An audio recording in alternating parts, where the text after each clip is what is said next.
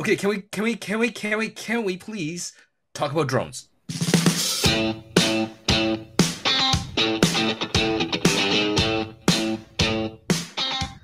Welcome back to another roundtable on the Photofocus Podcast for April 2023.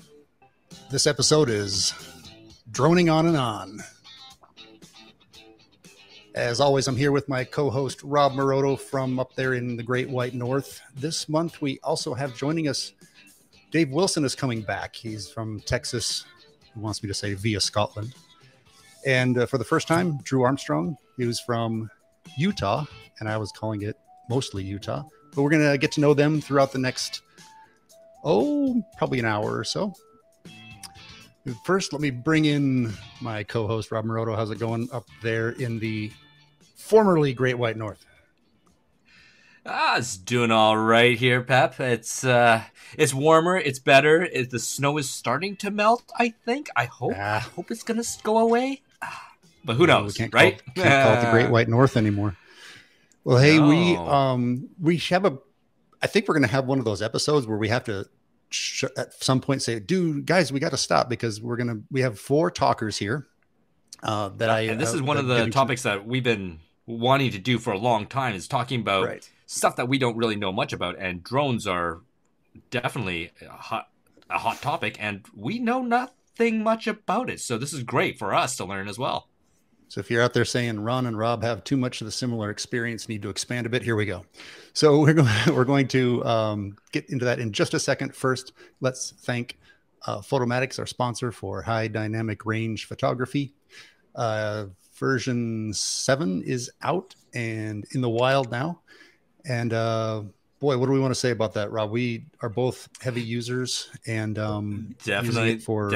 If I was addicted to one thing, it would be Photomatics. I would be remiss to say otherwise. And so, yes, highly recommend Photomatics. And even I teach how to use Photomatics in my online course that was just released in January. And, I've had nothing but great feedback about people's experience with Photomatics. They're saying it's easy, it's straightforward, and the results are fantastic. And obviously with the way that we do it, it's perfect every time. So yeah, Photomatics, highly recommend. One of the best things about products like that is having someone walk you through it for the first time. You can go, oh, there we go. And you move on, instead of what happens to me a lot is you get a new product, whether it's software or not, and you got to figure out how to use it. So check out Rob's course, check out hdrsoft.com for quite a bit of material that helps learn how to use it. I've helped with some of that. You can contact either of us if you have questions too. All right. But like I say, we want to move into our show quickly. We're going to talk a little bit about backups, a little bit about what we're hoping to do as far as conferences and photographic things coming up. And then we're going to dive into our main topic, which is aerial photography, which these days mostly means drones. And to help us do that, guys, thanks for letting us go through intros real as quickly as we could so we could get into the meat of this. To help us do that, let's start with our returning guest, Dave Wilson, who is going to represent our mostly amateur aerial photographer, but has a lot of experience based on what you and I have talked about, but also on the results that you can see on Dave's website. Check the show notes. How's it going, Dave? Welcome in. Hey, it's great. Thanks for having me back. It's nice to be here.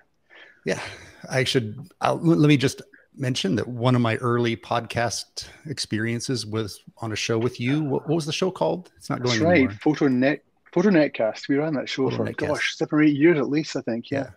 That was really fun when I was just discovering this medium, and I was getting into Photofocus and other ones, and you asked me on, and that was a good experience.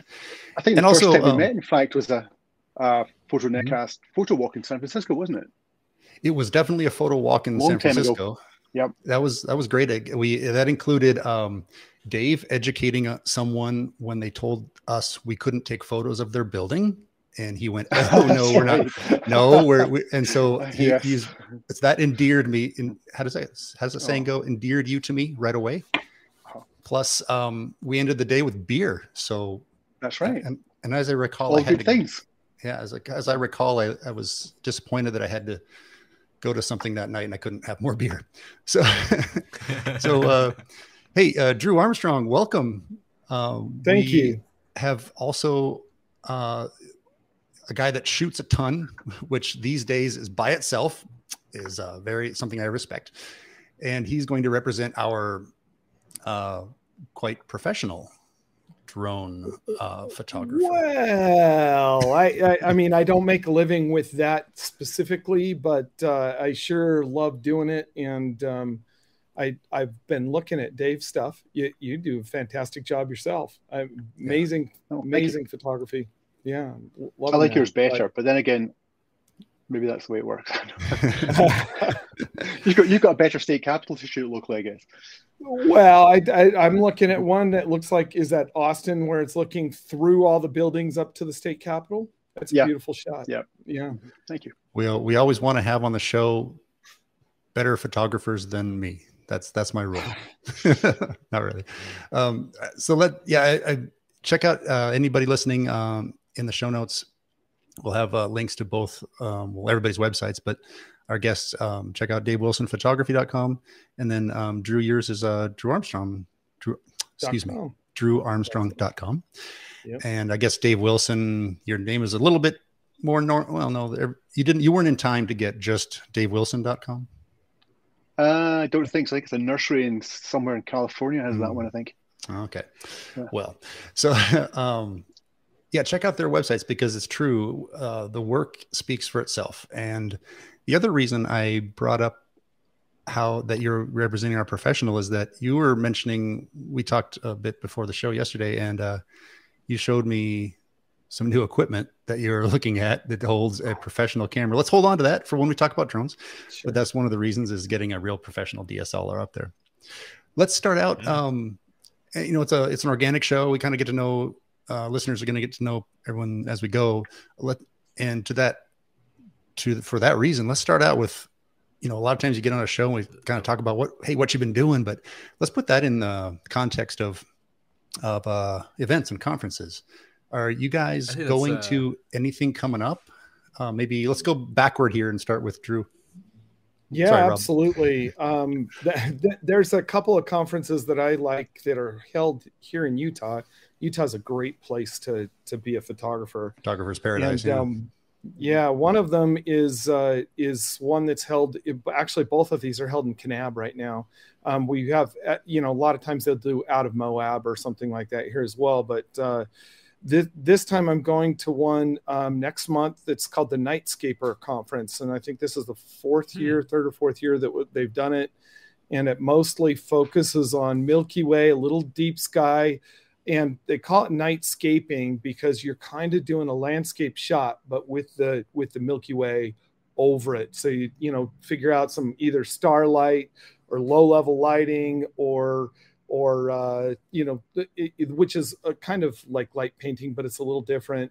Where you actually look at something lights the ambient light, maybe lights the landscape up, and then you keep it dark enough still that you're not over competing with the stars. And so I like to do a lot of Milky Way stuff, and we're going to come. The conference is 3 days. I think it starts on the 17th or 18th of May, and we're going to be out there starting on the 14th and going till the 21st or 22nd. And I've got friends coming from all over the country, and there's going to be about 6 of us that pal around and go camping and stay up all night like crazy people. Yeah, it sounds like one of those hunting trips that you hear about. It is. We've done this several times, and boy, there's sure a lack of sleep, that's for sure. But this year we're going to make a special effort not to get drowned in a slot canyon. Utah has 200 to 300% of our normal snowfall this year, which is a really good thing, so we don't all get killed by the toxic lake dust. But it's going to be a crazy year. We have more snow than we did in 1982 and 83 when I spent all my literally filled sandbags when I was a 14-year-old, 6 nights a week for a month straight. So it's worse than that this year. So we'll see how it goes. Oh, dear Lord. Hey, Dave, is what's the name of the South by Southwest. What is it called? North by Northwest. No, I'm sitting here feeling really jealous of Drew because I haven't been to Utah since, well, I guess it was last November. But wow. Yeah, I'm a member of a group called North by Northwest, and we do expeditions to various places. And we try and go somewhere different, except for the fact that in the last 12 years, we've been to Utah 3 times. So it's absolutely my favorite place. You're smart. Yeah. And the drone restrictions are nice and light there as well, which is great. Spent some time outside Hanksville, and there's so many amazing locations there. And it's a perfect place for drone photography.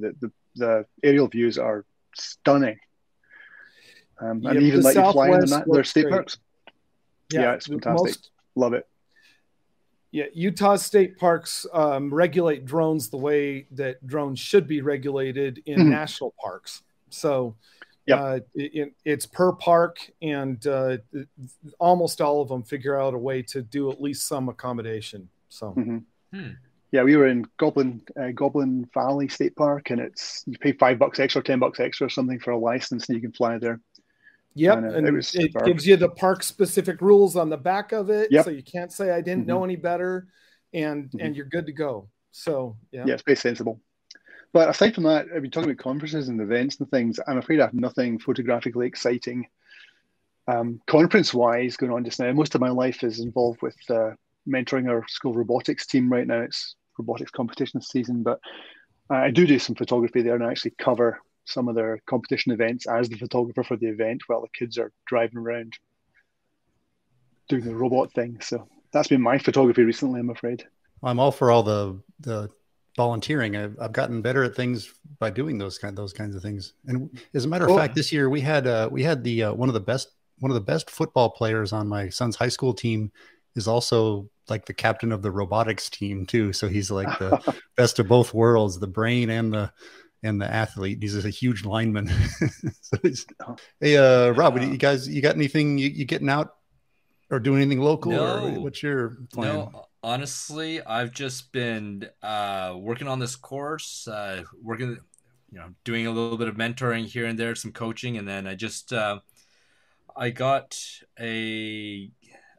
asked to shoot an elementary school, and I have to stop saying shoot in elementary school, because if I ever get pulled over by a cop saying, "Where are you going?" I'm going to go shoot in elementary school. I'm going to just end up in a whole lot of pain. But no, it's there was a right.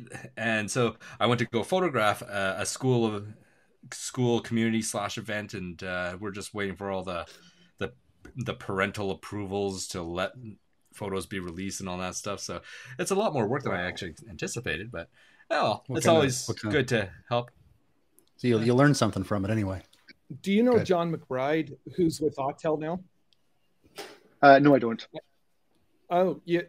John McBride was with Rocky Mountain Unmanned Systems. He's a fellow Utahn here. They call him Drone Jesus a lot of times because he kind of looks like that. But he's one of the main guys with Autel now, and he really does a lot with local robotics teams with the high schools. So that's cool. Well, it's a big deal. There's thousands of teams in the country. You were talking about getting clearance from parents, though. One of the good things about shooting the robotics events is they all have large posters outside saying, by entering this facility, you give approval to have your likeness used, blah, blah, blah. So there's no problem with releases and that kind of thing. It makes life a lot easier. Mm-hmm. Now, the next one that I shoot, I actually want to just put a stand outside with headbands and say, if you don't want your picture taken, please wear this red headband. Just make it easy. Anyways, we should get into these topics here. And okay, so Ron, I'm seeing this. It says Drobo and backup. What the heck's a Drobo? A Drobo. Well, you know what? Before I let you guys go on about the Drobo experience, I've been using a Drobo ever since it was heavily promoted on podcasts, and everyone was talking about how great the Drobo was, and was it Alex? But what's a Drobo? Okay, it's a backup drive. Sorry, a backup drive that actually is pretty awesome in theory. It you buy Bear drives, not like a Grizzly Bear, but like naked drives that you can put into any computer. And it comes with a bunch of slots. Like I had one that was 5, and you just load them up with whatever size bare drives you want. And it treats it from your point of view as a single drive. So you use it as a backup. So it's like a NAS. No, well, almost. But it's like, but the unique thing was, it had its own way of doing things. And if one drive failed, then you just replace it, and it would use all of the spread out data from the other drives to replace the one. So it wasn't like a 1-to-1 backup. So it had a whole kind of ingenious new way of doing things. And I had a couple of drives fail, and I replaced them, and it took a while, but it did recover it, and everything was fine. And it was very popular with photographers and videographers, I would say. And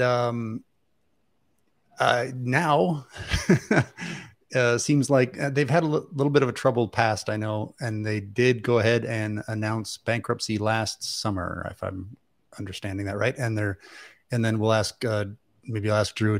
What you said was that you found that they are stopping operations coming up. Is that right? Yeah, I was right in the middle of a little problem with them, and I have a 5-bay and an 8-bay that I was using at the same time.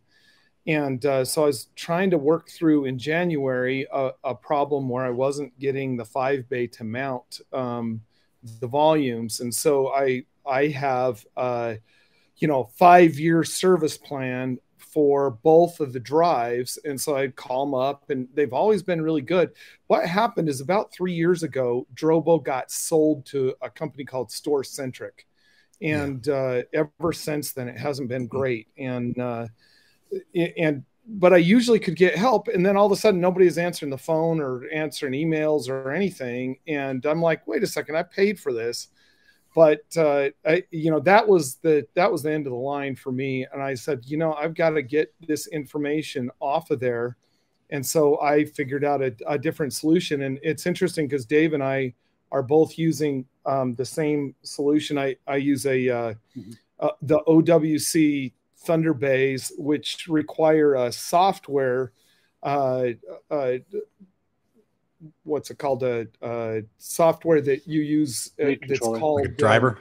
Yeah, it's called SoftRaid, and they actually purchased SoftRaid to do it, and you can do RAID 5 with it as well, so that you have redundancy, and you can either have a 2-drive or 1-drive redundancy within these boxes. But the problem with this versus Drobo is with Drobo, you could just buy the next size up drive that got cheap, and now you just pop in the new one, and you could keep saying, okay, I started out and they're all 2 gig or 2 terabyte drives, and then one of them goes bad, and you could pop in a 5 or a 6 terabyte and just work your way up and use a whole mix of different ones. With these other solutions, in order to get the RAID to work properly, they all have to be the same size. And at least with OWC, that you can do Toshiba drives and, an Exos drive and a WD, black or red or whatever, and you can mix them, but they have to be the same size, or it defaults to the smaller size of whatever drive you've got for all of the drives that are participating in the RAID volume. So, but here's the thing, is that they are not going to update the Drobo software that allows the dang thing to run with Macs anymore, which means that any of you who are listening to this, if you update your computer with the next version of the OS that'll come out this coming fall, your Drobo won't work, even if it's in perfectly functioning shape hardware wise, and the hardware worked before. If you update to the next version of the software, it's done. You're over, and you won't be able to access your data anymore. Well, to be fair about that, actually, the warning should be that it may not, because a lot of times they will still work with little updates, but at any time, because what Apple is saying this doesn't work. It's not going to work in the near future. So there's a warning that pops up every now and again that says, This one is still not using code that's been updated. And now that they're bankrupt, there's nobody to update that code. Yeah. So they've actually addressed it. Okay, cool. All right. Yeah. Apple said, look, beware, this one's going to go away. And, obviously normally that's the warning for the software manufacturer to get on it and update their software. But if they're bankrupt and gone, we're just screwed. And so I've spent the last 3 months copying data. So it's been exciting. We had the same thing happen when Apple was switching over from, what was it? They switched it from 16-bit to 32-bit programming, and anything that was 16-bit was no longer going to work. Yeah, it's strange when you do such a fundamental change like that. I'm sure it's for the better, but when it is frustrating when our hardware that we rely on is all software based, and once the company's gone, they're gone, and you can't remember do anything too, with that hardware anymore. We're pretty heavy users on all these things, so I always do, and I recommend that do not upgrade right away, because there is inevitably always going to be some application that didn't something breaks. They didn't properly prepare during, because when Mac or Windows is having an update coming, the betas are available for these software companies, and they'll get ready and they'll test, and either some of them won't, or maybe they miss something, right? So if a new one comes out, there might be some changes. So I always wait at least to the 0.1 update of just about anything. And especially if it's these days I pretty much work off one computer. So I might, if you're someone that has multiple computers, you might upgrade one, but don't count on it. You just don't know.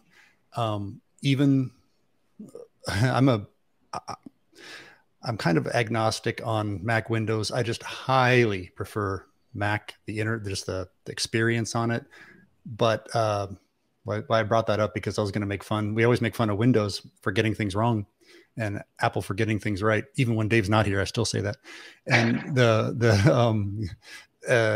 so anyway, the point is you can't really trust them just to watch out for every individual. And when we're kind of power users, we're going to break things, or we're going to find things that aren't ready, or whatever you want to call it. So I just wanted to, no matter what it is, firmware, operating systems, etc., just take a beat and wait for the first update. What do you think, Dave? Did I describe that okay?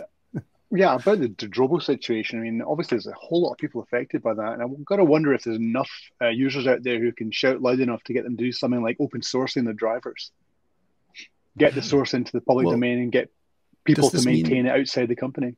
Does this mean that it's not going to get picked up by anyone? Because I know that Drobo themselves picked up some other product I used to use that was like an offsite backup situation. I can't think of the I can't remember now, but they picked it up and they supported that defunct business for a while, at least. And I took that signal to move on to something else. But they even did that. I should also just tell my real quick Drobo story that at a conference, it was at the Pinball Museum in Las Vegas, where we had a Photofocus event. So the new Drobo CEO was there, that they had just recently purchased it. And I remember having this conversation with them about that. They didn't understand that they were responsible for this is my impression. It's like, you don't understand that you're responsible for people's data. The marketing you do it's double backed up, it's trusted, it's et cetera. That's the marketing. And then you're going to say, well, if it breaks down, it's like a appliance. It can be covered if you have a plan like Drew has. But I just felt like the product that they have is such that they have to take special care of how they treat that part of it, because it's not like a refrigerator. It's not like a camera that needs to get repaired if something goes wrong. Of course it does, but this is your data, and your promise is that you have it double backed up. So that was a little bit, I felt like you didn't quite get it. There's another important thing to note here as well. You can't rely on a RAID system as your backup, your only backup. You think you've got that double redundancy there, but as you say, if the whole unit goes down or the controller board fries or something, you are still in big trouble. So make sure you have two totally independent solutions for your backup. Is that true? First of all, you're right. You have to have the offsite backup, but is that true that if you couldn't take those drives and put it in a replacement unit or something? Does that not work that way? You can with OWC, but I'm not sure if Drobo was the same. Rob, what I had to do with mine is, sorry, Rob. What I had to do with mine is the reason I had to get the data off of the 8D, the Drobo that had the 8 bays, onto another OWC drive that I bought, or Thunder Bay 8, was that I wasn't going to buy a new 5 bay, and that 5 bay drive, just, Drobo box wouldn't work. But I have done this before, and so I knew that if I could get all the data off of the 8D, which I did, then I could put the disk pack from the 5D3 into the 8D, and it will work. It just comes up and it just works. So even though the hardware has failed here, and normally the warranty, the support would have replaced that box, now they're gone, it won't. So at least I could get that off. And like last week, this is a 3-month process. And now at this point, because I had to do it to protect my data, to have that redundancy, because, I have Backblaze too, but it takes me, 9 months to back everything up onto Backblaze once I make a major change like this. And so I moved everything over onto the other one. Now I literally have like almost 3/4 of a petabyte worth of storage here. Wow. And I'm going to have a lot of extra now, but it I had to, No, so I had an experience with my backup stuff, because I used to have a NAS, and what I didn't understand about NASs is that it's still, like you said, it's like an appliance. It can break down. And what I didn't realize was if you have a NAS, don't put it into your furnace room because you think it's a good place to just hide it and it's out of the way. Because what happened was, all the dust got into the NAS. It's a furnace room. It's hot. It literally melted the drives. And so by the time I get the warning, I can't access, all the drives were all melted. Everything was dead. And nothing was recoverable because the hard drives themselves, along with the NAS, melted. And so, cautionary tale out there, if you have a NAS, do not put it into your furnace room, even though it's going to be nice and convenient. Not a good place for it. Put it somewhere where it's dust-free, where it's nice and cool. Somewhere where the heat can be used. I jumped on the Drobo bandwagon probably along with Ron back in the original days, and I had just a 4-bay unit, which actually worked really well for me for several years. And then I started hearing a lot of scare stories about people losing all the data, and I'd switched to Mac at this point, and the Drobo was an old USB one. It was wicked slow. So I jumped to OWC, and this 4-bay Thunder Bay has been sat on my desk now for, I don't know how many years, 8 years perhaps. Completely reliable. And in fact, I was looking at upgrading the drives and some questions relating to the drive matching, and I sent a note to the support guys, and they got back to me and said, "You realize your drives are currently 2 years past their sort of mean time to failure. You probably want to look at replacing those." And I had no errors whatsoever, but I replaced all 4 drives last year, and it was super simple, not quick, but simple, no problems whatsoever. And I just love this unit. It's great, totally reliable for me. How's the expense on that when you have to replace like all the tires at the same time? Drives are getting so cheap. I think I spent about $400 for 4, I think 8 terabyte or 16 terabyte drive. I think they're 8 terabyte drives. Okay, that's it's not over the 10 years they're going to live or whatever. That's not a big deal. I just bought a lot of drives, so I can tell you right now you can get a 20 terabyte drive if you look hard, like a good one that is designed for a box like this for about $400. You can get a 16 terabyte refurbished, which I would never suggest you do, Exos drive for maybe 200, but for about 250 you can get a new 16 terabyte Exos drive. And you can start out with 2. Cheap. You can start out with 2 drives, right? Yeah. Yeah, you can. But, you know, if you get a 4-bay box, then what, like how RAID 5 works is that basically that fourth drive is your redundancy. If you only have 2, then one is almost basically a mirror of the other. But if you go to 4, then you get 3 drives worth of capacity, with the fourth drive being your backup to the other 3 drives. That's very Drobo-ish, actually. Yeah, RAID 5 works like Drobo, but it's not as flexible. No. I mean, you can hot replace 1 drive at a time quite happily, and it'll just rebuild in the background, same as Drobo. Mm-hmm. So we've wildly cleared up the very confusing conversation about backups, haven't we? Okay, can we please talk about drones? You've been waiting. Yes, Rob. I've been just waiting patiently for this. I want to know about drones because, quite frankly, I've gotten into drones, but I've got a basic license. I've got a 249 gram drone because up here in Canada, well, if you want to do anything, you either need to get your advanced license and pretty much be monitored on every move that you make, or you take a 249 gram mini drone and you can fly pretty much anywhere. So now that the DJI Mini 3 has come out, it's got a great sensor-ish, and it's small, it's light, it's cheap. That's all I use. But I want to know more. What else is out there? What's better, bigger? What am I going to buy next? And more expensive. I know. Who wants to start this off? So who's going to recommend Rob's upgrade from a Mini to a... Well, so I'm going the opposite way. I started with a Mavic Air, which was great fun to begin with, but the camera was rubbish on it, more or less, for low light photography. And I upgraded to an Air 2S recently, well, a year ago, and it's fantastic, but I'm about to not downgrade, buy an extra drone. And I'm looking to get a Mini purely for the 249 gram limit. There's a fighting chance I'll be in Canada next year, and I thought, if I could do that, I don't have to sit any more exams. So, I moved into drones the very first time. It was probably in 2009, and I bought a drone that carried a GoPro, and it was actually just a little bit ahead of the Phantom 1, the original Phantom. And I could not fly the damn thing because there was no GPS hold, and I had never flown one before, and it kept crashing. And I set it all aside and said, I'm done with this.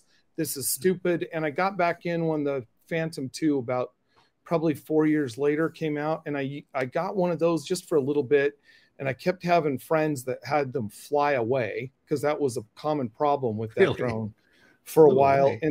And my next real drone that I got is I bought the Inspire 1 when it came out, and then I also ended up with a Phantom 3 Professional as my backup to the Inspire 1. Then I went to I'm always chasing megapixels and light sensitivity with these things, and I mean we'll get into that where I am now, but I ended up buying the Matrice M600 Pro. That was the big hex that came out that used 6 batteries from DJI, and that's actually what I moved from Canon as my camera company to Sony at that point, because the A7R2 could shoot 4K video, and it was very small compared to the 1DX Mark II, which was out that could also shoot 4K video, but it literally weighed twice as much. And so I had a 70 Mark II as my sports and fast action camera, and then I had my landscape and stuff. I had the A7R2 for things where I didn't worry about the focus so much, and I could manually focus or sort of focus my Canon lenses through an adapter, and that got me moved over. But I went from that to then I waited when the Inspire 2 X7 camera came out. I bought the Inspire 2 setup, and I got all the lenses. I even got the Laowa lens that was the little 9mm lens. So you got a 14mm with a crop sensor that was in the Inspire 2 because I love low light still photography from the air. That's my favorite thing to do. And then I actually sold my Inspire 2 package in and I also have a whole nother series of drones that I mean right now I own 6. So but the Inspire 2 I sold in November because I bought the AirPeak S1 from Sony in like literally the day it was released. And I've kind of felt like I'm a little bit of a beta tester with that thing the whole time. I mean, honestly, it probably wasn't ready for prime time when they released it, which is unusual for Sony. But Drew, let's just let people know that AirPeak, maybe it's just because I didn't know about it, but AirPeak is that's the one that's carrying your full, it's a mirrorless, right? But it's a full frame or a good camera. Right? I see it here for $9,000. Yeah, well, the drone's $9,000, and that comes with the drone, and that's a set of batteries and a charger and the remote. That you still have to have an iPad or an iPhone. It only the only software for it is Mac or iOS based. They don't have an Android version yet. And then that doesn't give you the gimbal. So you have to buy the gimbal on top of that. It's another about $2,500, I think. And the gimbal is from Gremsy. So it gives you a Gremsy gimbal as well that I don't use for anything else. It's specifically designed to work for the AirPeak with the attachment that goes on to the bottom of it. Yeah, Rob. So with this drone, like, isn't this Sony's first real drone? Yeah, it is. Like that's quite a big price tag to come to put onto like their first product, and quite an ambitious product to come out like straight out of the gate. It'd be like I don't know, it'd be like someone saying, hey, I'm gonna make electric cars and I'm gonna make a luxury sports car just as my first car, right? And I'm gonna charge we know somebody who did like that. Tesla did, for example. Here's the thing though, I mean, I'll tell you the things that are wrong with this drone. The drone has connectivity on it out of the box that is literally like a DJI Wi-Fi drone. Like I could lose connection. Like I've spent $15,000. I've got $20,000 when I'm flying my A1, and I've got a $3,000, $2,000, $2,500 lens on it. It's all in the air, and I'm losing connection while I can still hear it. Right. Yeah. And I'm like, what the?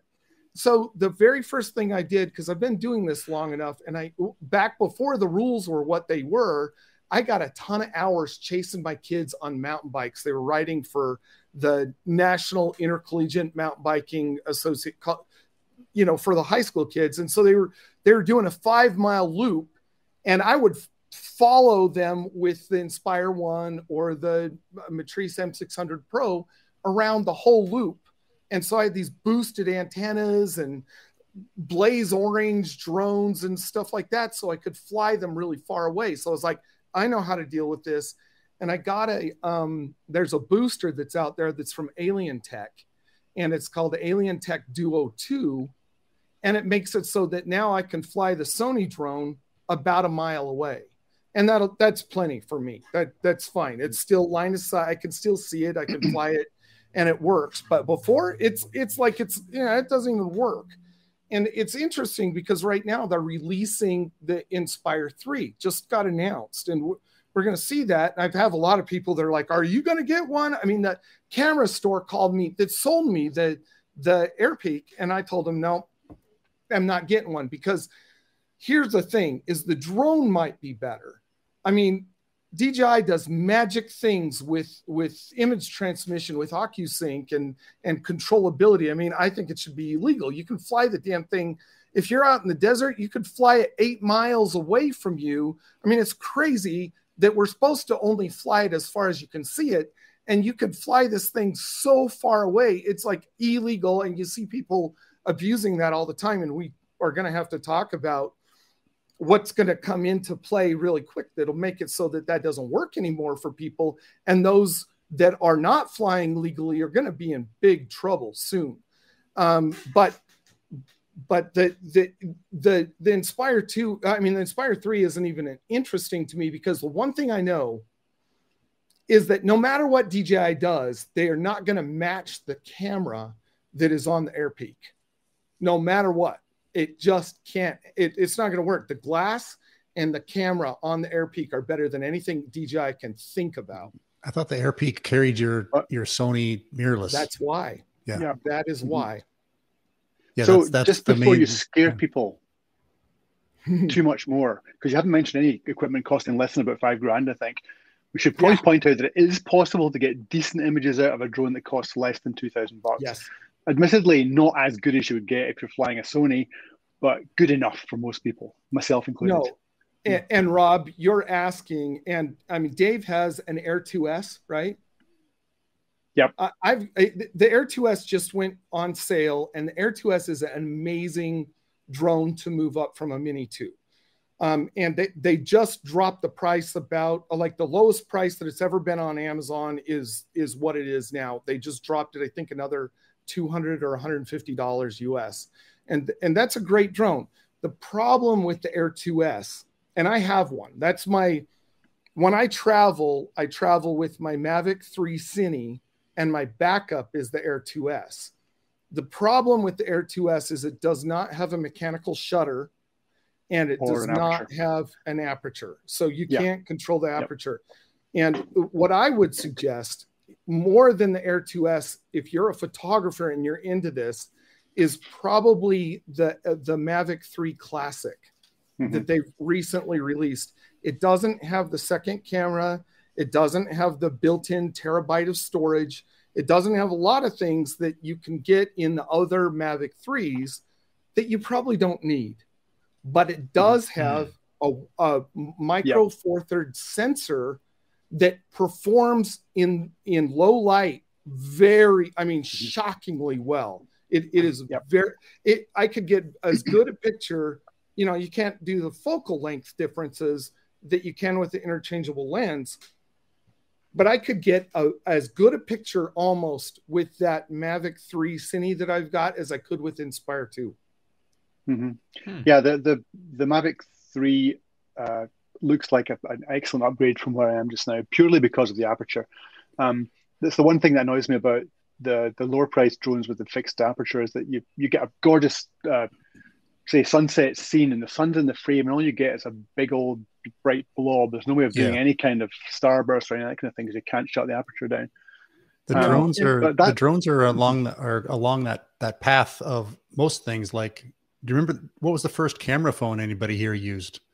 I mean, mine was about 400 pixels wide and 300 pixels high or something. All the way up to a few years ago, iPhones. I think they're just amazing for what they are now. But a few years ago, I used to just describe it as, well, the iPhone is a good camera as long as the conditions are great. Then use it. And I think drones are at that level now. Not Drew's drones, but most of the drones that most of us have. Consumer ones. Yeah, consumer ones. They're like that, where if you shoot at a good time with a good subject and the lighting's nice, you're going to be very happy probably. But then when you get into a situation like you mentioned, Dave, like I had somebody shoot 360s for me as part of a larger project once, and it was kind of shocking when you went from one 360 to another. The ones that were done with the drone were just so bad that it just wasn't working. And that was the reason I didn't get into drones. But it sounds like I'm getting close. Yeah, you should look at it now. So again, from my experience with the Air 2S, the ability to use that camera in low light is fabulous. I mean, my favorite time to shoot is dusk, city skyline stuff, that kind of thing. And it will shoot 3-second exposures on a stillish day, admittedly, quite happily. And they are as crisp as I need for, 36 by 24 is going to process them. The Air 2S has the same sensor that the Mavic 2 Pro did. And except they released it without the shutter and the aperture that the Mavic 2 Pro has, but it's the same sensor. The processing is a little bit better. You can get better video out of it than you could get out of the Mavic 2 Pro, but you can't. the difference between the Air 2S and the Mavic 3 series is that you go from a 1-inch sensor to a micro 4/3 sensor, and that's literally it's like 3 times the size. Yeah. So the just the sensor size. So the I mean the megapixels didn't change, but it's just like using an A7R3 that's a 12 megapixel camera versus an A7 III where you've got a 32 or 33 megapixel camera, and so each of the photo sites is smaller. So I mean, Dave, you got to try a Mavic 3. The difference in the low light capability is stunning. It's way better, better. When I have a couple of grand sitting around doing nothing, or someone wants to spend money on my drone pictures again, I'll certainly be looking at one. Hey, Drew, you touched on something that's a real annoyance for me this is a lot of products, but one of the main reasons I'm looking at now that there's the Mini 3 Pro, you can get a dedicated remote with it that doesn't require an iPhone, which to me is a very valuable. I'm just so sick and tired of always connecting my phone to all these different things. Yes. So that's my 2 cents on which one to get. Yeah, that remote works with a whole bunch of the different drones in the range, though, as well. It does. It works with that was my next question. And I've got the RC Pro instead of just the RC, and so it has a higher resolution. It has more battery life. But it costs like almost 3 times as much. It's about $1,000 versus about $300 for the smaller one. And I think if the smaller one was out, the cheaper one, when I bought mine, I probably would have been happy with it. And I would suggest that anybody gets one. It's just simpler to have that. There is no integrated remote like that for the bigger drones, unfortunately. So, okay. Yeah, Rob. Hey, quick question. So, we talked about the sensor size being one thing that our listeners should be considering when they're buying the drones. Now, I understand that with drones, I do mostly photos, and I've slowly started being asked to do video. And then I got asked to do these vertical videos for reels and stories. And the nice thing about the Mini 3 is that, yes, it will do these vertical videos. But I guess my question is going to be, with the drones, is there going to be much difference in terms of is this a better drone for photos and this one's better for video? Are there better video drones? Yeah. Sort of. But here's the thing is if you get the Mavic 3 Classic, it doesn't. So starting with the Inspire 2 with the X7, you could buy that drone with or without the ProRes and Cinema DNG licenses. And so the X7 on the Inspire 2 could shoot ProRes RAW and Cinema DNG, which is awesome, in 5.2K.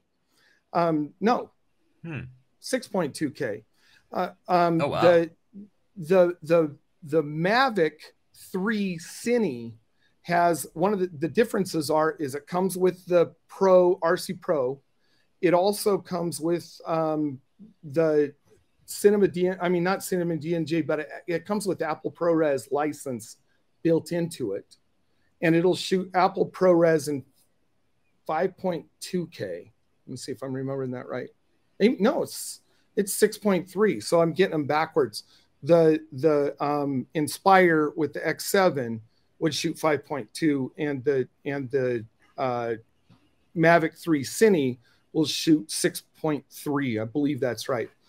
But you can get Apple ProRes RAW off of the Mavic that way, and I'm sure that my guess is that the new Inspire 3 that we don't know all the specs, but we will in about a week, will only have Apple ProRes RAW. My guess is that they won't even allow you to buy it without an Apple ProRes RAW license. What I shoot with is shooting, whatever the A7R5 or the A1 will shoot. So it'll shoot 8K video with either of those. The new Inspire 3 will shoot 8K video as well. And I'm sure it's Apple ProRes RAW 8K, and they're just paying for the license. Yeah. Okay, so I guess then going forward, then what's happening is that all these drone makers are going to be equally weighting the value of photos and videos. So if you're getting these newer drones, they should be able to do a decent job of both, which is great. In the kind of drones that we're talking to, they have differentiated the product line, and you can go with the Matrice series. And I mean, DJI's had a 48 megapixel flying camera for quite a while, but it's designed to do mapping on a Matrice M300, which none of us, with what we do with photography and videography, none of us would ever buy that drone. It's not built for it. It's built for industrial uses, and law enforcement uses it and stuff like that. So it can carry all kinds of different payloads, different cameras and things like that we would never be interested in. So they do differentiate the product line. I guess that's like I saw the ones where actually, you know what? I didn't even see it on DJI's site. I saw this YouTuber or TikToker or Instagrammer that had the FPV goggles on, and they're flying this crazy drone with all the bumpers, like up and down obstacle courses and through tunnels and industrial places. And I realized that's cool, but I'm never going to do that. Dave, you have something? Yeah. Yeah, Drew was talking originally about a quadcopter that was very difficult to fly and being put off drones at that point. And it's probably really important to mention that whereas like a racing FPV drone takes a lot of skill flying it, what we're talking about are basically cameras that happen to fly rather than drones that happen to have a camera. Yeah. And from my experience with DJI, and I'm sure a bunch of the other consumer and photography targeted drones, they are ridiculously simple to fly. It doesn't take any dexterity whatsoever, really, to keep them in the air. You let go of the controls, they stay there. You're basically just telling it where to position it in 3 space, and you take your pictures. And it's a totally different experience. So if you've flown an FPV drone, camera drones are totally different. Well, I think the benefit of, I saw someone doing a demo of, is it called Avata, that has the first person is FPV, first person viewer, right? Yep. Remember, not everybody listening is as nerdy as we are. What I saw was they did a demo of, guess what, a real estate video using one of those. And the advantage was that he could go all the way through and around and up and down through the house and never be seen in the video, where instead of trying to fly that, I suppose you could do it if you're good, but I don't know. Do you want to risk knocking things over in the house? I'm not quite sure, but it seemed like a good use for it, the FPV versus the little looking in the iPhone to get your that perspective. I don't know. Do I have that? But the Avata and the DJI FPV drone, which was their first one that they came out with, give you kind of the FPV experience. But if you talk to anybody that races drones, and I have an FPV drone back here, and I'm not a great pilot, but I can fly it. It carries like a GoPro 10, Hero 10, you know. But the Avata and the DJI FPV drone still can do a GPS hold, or you don't. If you let go of it, it depends on the mode that you're in. But if you let go of it, it does not fly. You know, if it like with the FPV it's not drone, like a car. If you're going forward and you don't tell it to stop and you don't control it, it will continue to go forward with the momentum until it runs out of momentum. If you let go of the sticks, it will fall on the ground. If you're not on the throttle, it's either on or off. It's not hover. You know, it's just like whoosh, whoosh, and you just have to get used to making it so that you provide enough throttle to give it the necessary thrust to make it stay in the air. And it's a different animal completely. It's more like flying a model aircraft that I used to fly when I was a kid, where you actually have to control the flight surfaces yourself. Yes. You're actually piloting the thing rather than just telling it where to go. You don't have to know what an aileron is to fly a drone, right? Well, it doesn't have an aileron, but you have to know about thrust and pitch and yaw and all that sort of stuff. Yeah. All right. So there's a lot of stuff about this FPV, the getting into the different types of drones and everything. So where do you learn to do all this stuff? think Drew is so deep into this that I think the getting started part, I would love to hear from Dave. I can give you the consumer kind of hobbyist approach, I suppose. Okay, so after you've found your drone, and there's umpteen choices these days that don't necessarily cost you an absolute fortune. If you're in the US, now the rules vary from country to country, so this only applies to my experience in the US. You have to register your drone if it weighs more than 250 grams. Right. The place to go is the FAA drone zone. If you look it up in Google, you'll find it, and the URL will be in the show notes. You register your drone, and you have to get a sticker put on the drone with the FAA registration number on it. If you're planning to just fly it for fun, you also have to take a test called Trust, which is just basic safety information. You can probably do it in 10 minutes flat. If you've ever flown models before, you can probably do it without studying anything. If you haven't flown models before, you probably want to go and read one of the study guides, which will take you half an hour maximum. It's a very simple test. I think it's valid for it's either 2 or 5 years. I'm not sure which. It doesn't cost you anything to take it. 2 years, yeah. Once you've done that, you can legally fly in uncontrolled airspace in the US up to 400 feet, as long as you're within line of sight of your drone. You cannot fly out of line of sight legally. So that's the easiest way of getting started as someone just planning to play with a drone and get an idea of how it works. If you want to move to the next level and do anything even vaguely commercial, and there are arguments or there are different interpretations of commercial, but generally speaking, if you're offering pictures for sale, you'd be commercial. You'd have to then look at the FAA Part 107 test, which lets you become a licensed commercial drone pilot, and it's a bit more work. I got mine a couple of years back. I think I probably did about 12 to 15 hours of studying for it. You have to go to an FAA licensed test site to take the test, and it costs you $175, and it lasts for 2 years as well.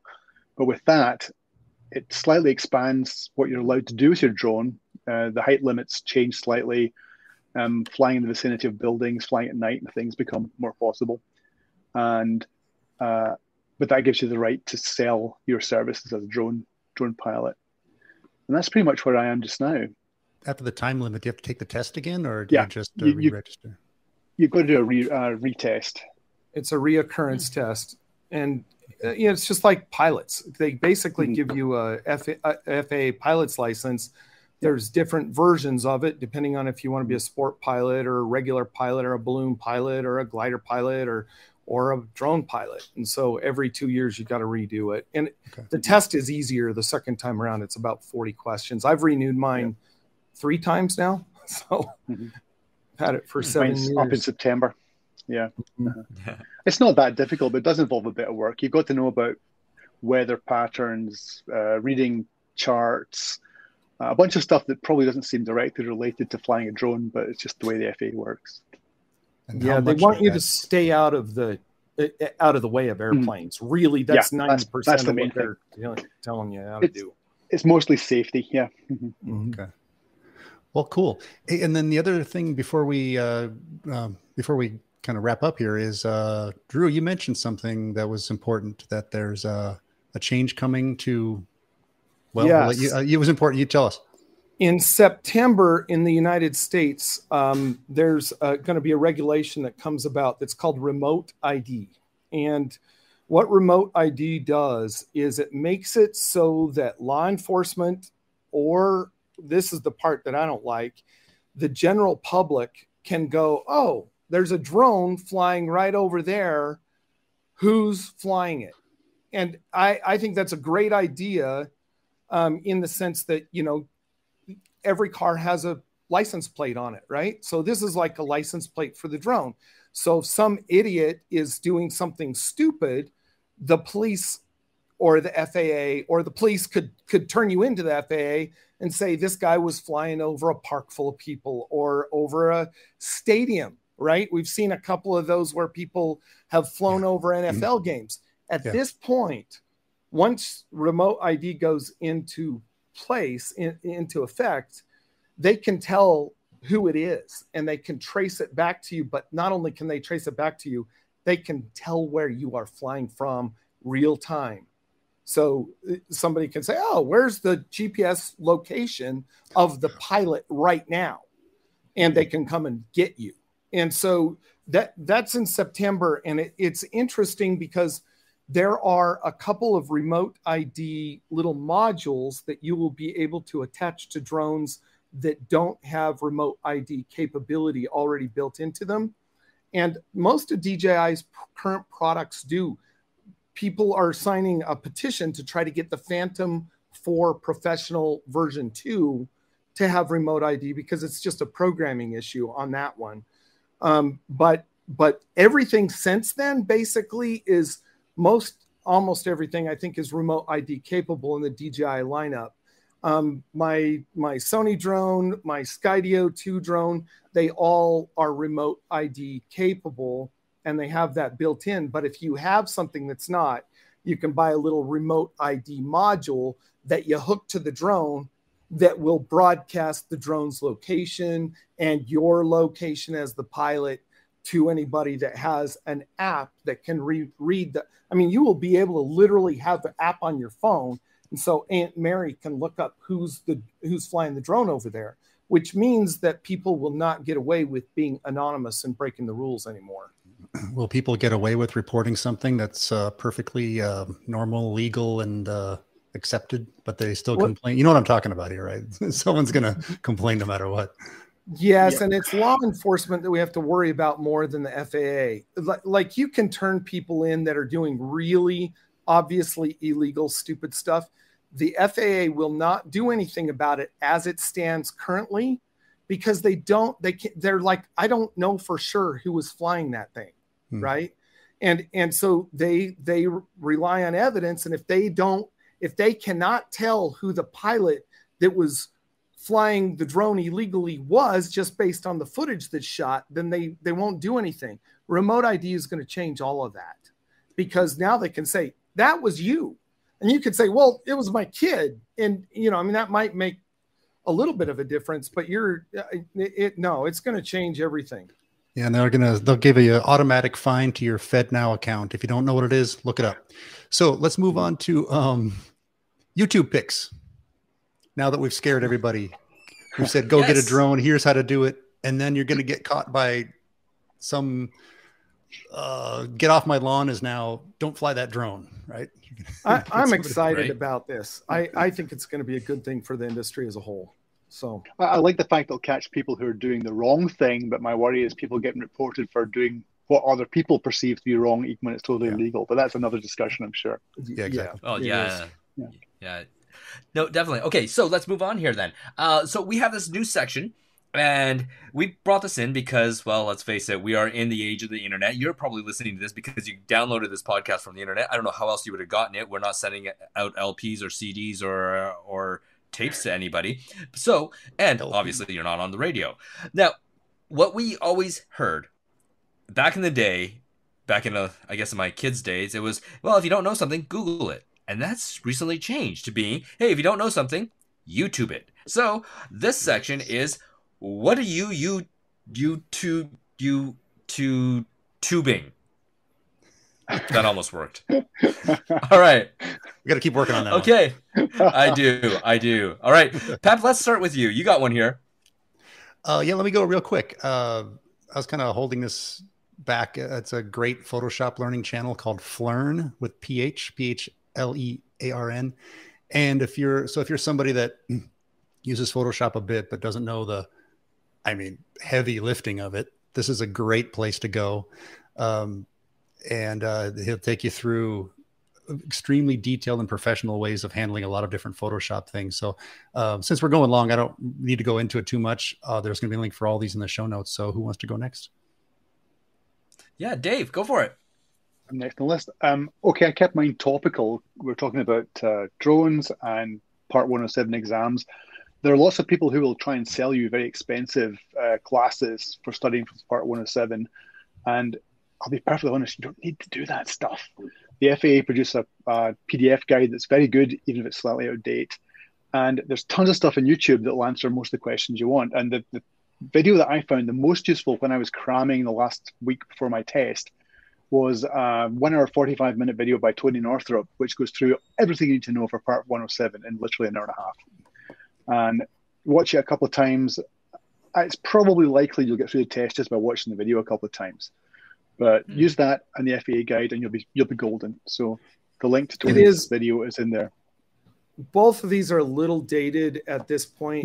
Yeah. They've changed some things, like you don't have to get a daylight waiver anymore, and some stuff. But it gives you 90%. It'll get you 90% of the way there. So that's a great video. By the way, on Dave's recommendation, I checked out that I like Tony Northrup already, but I checked out that course you mentioned, and they've got a 30-minute version that goes super fast. Yeah, super fast. They've got a concise version now you can watch just before getting for your test. Right. Yeah. But as Drew said, be careful. There's 2 rules that have changed since both the study guide and the video were produced. One relates to night flying, and one relates to flight over people. So if you get those questions, you might get them wrong if you just rely on those 2 resources. But we all know you're going to go back and read the actual Part 107 regulations as well. Well, so, we'll see. All right, Drew, what's yours? Well, I mean, you guys are all doing, topical, and that's great. I think that's really important. Not required. I learned so much from Tony Northrup, and I love Flern. When I get stuck with a Photoshop problem, I that's one of my resources for sure. But I'm from Utah, and Matt's off-road recovery is a blast to watch, and it's a group down in southern Utah that goes and gets them out. They have these majorly modified Jeeps, or he built a wrecker that is huge vehicle that has 54-inch tires that will go and pull a motor home out of a red rock trail kind of thing. I mean, it's crazy stuff, but it's just I watch that instead of TV. I see it here. You're saying recovery, meaning recovering cars that are beyond stuck. This looks cool. Okay, I'm just looking at it now. It's a towing company is really what it is, but they run out of Hurricane, Utah. That's right next to St. George down in the southern end of the state. And I like it because I have gotten myself stuck several times. And, I've got a truck now that has a 3.5-inch lift and big tires, and it has I have all my own recovery gear, and I've got a big steel bumper on the front of it with a worn winch in it and lights and the whole thing. And I've taken a couple classes on getting myself out so I could self-recover, because I was really lucky in a couple of places. Now the iPhone 14 has satellite connection, right? But before that, I always carried a radio that would connect to the satellite so I could text somebody in a dire emergency. I never had to use it, but always worried. This will be a fun one to binge sometime. Yeah. Oh my God. I'm just trying to think. It's like Utah does not seem like one of those places I want to go take a road trip down now. You do. You want to go to Utah. It's worth it. Yeah. They get a bad rap. There's a lot of great things about it too. Rob, when you decide to come to Utah, tell me, and I've got a truck that's set up for it. I mean, when everybody's coming out, Mary Beth Kaczynski, who's my friend from Chicago, who's an amazing astral landscape and aurora landscape photographer. She's incredible. She's going to bring her Jeep. So we'll have 2 vehicles in our crew, and everybody else, between those 2 vehicles, we're going to get down. I mean, we're going to go out to Toohey. It's the Grand Canyon overlook, and it's just a brutal trail for about 2 hours. And we're going to go out there, and we're going to go do a Zion's Canyon overlook, and we're going some crazy places, but we've been some crazy places. Drew is in the club. Rob, I see your pick is going to be topical again. Yes, it is. And you know what? It's because you already picked Flern that I had to find something else. And I came across these guys, the Photoshop training channel. And I know these good guys. Stuff there. They've got some good stuff. And it's nice. It's nice to see the community coming out, everybody like sharing all their Photoshop tips and tricks and hacks and helping out. It's helping push Photoshop sales through the roof, and so hopefully they keep making it better. Right. Let us shoot us messages, listeners, if you like topical picks or completely random off-topic picks, like we do sometimes. But I think it's open either way. Whatever's getting you excited that week, let's share it. Or that month, let's share it. But what do you say we wrap up? As we like to say around here, cue the music and say, first of all, thanks again, Photomatics, for sponsoring. If you have any interest in HDR, hey, and by the way, if you think it's a bad look, that's not what HDR is. And you can say, what do you mean, Ron? And I'll answer you. It's a way of solving a problem is what it is. But let's thanks Photomatics again for sponsoring. Rob, thanks for being my co-host in this endeavor that we've created here. And guys, let's let Drew, one last quick chance to let people know where to find you or anything you want to share, promote. Oh, sure. On Instagram, and I'm old, so I don't do a lot of Instagram. Although, kids are all on TikTok and everything now as well. But my Instagram is Travels from Utah, at Travels from Utah, or you can find me on my website. I haven't been as good in the last 3 months in uploading because I'm transitioning to a different platform, but it still works. Everything still works. I just don't upload as regularly as I usually do, but it's just my name. It's drewarmstrong.com. I'm a real estate broker, and so I reserved that name in 1997. So I lucked out the way. Guess that helps when you're old, right? So Dave, time was on our side. Dave, the one that does not have the one, just your name URL, Dave Wilson Photography. Where else can we send people? Dave Wilson Photography everywhere else. So Instagram, okay. Actually, Twitter's different. Twitter's DA Wilson, but everything else is Dave Wilson Photography these days. Yeah, check out Dave. Check out Dave's work. He's all modest, but no need to be. Rob, what do you want to share? Let's let everybody go here. Well, like I said earlier today, I've put out a course. It is online. It's ready to go. It's at robmaroto.com. You can there's an option there where you can actually buy Photomatics with the course, which is a great deal. I don't know. It's doing pretty well there. And aside from that, I am on YouTube. I am on Instagram. I am on Facebook. You'll be able to find me at Rob Maroto, and that's about it. And Pep? I'm the one here, not really promoting anything specific unless, somebody in the Bay Area. I'm a photographer in the Bay Area, ronpepper.com. I promise I'll update that darn website soon. But I'm promoting, building up the real estate photography business. Other than that, rpepper on Instagram. All right. And that's it. Let's say get out and go shooting, and quick adios.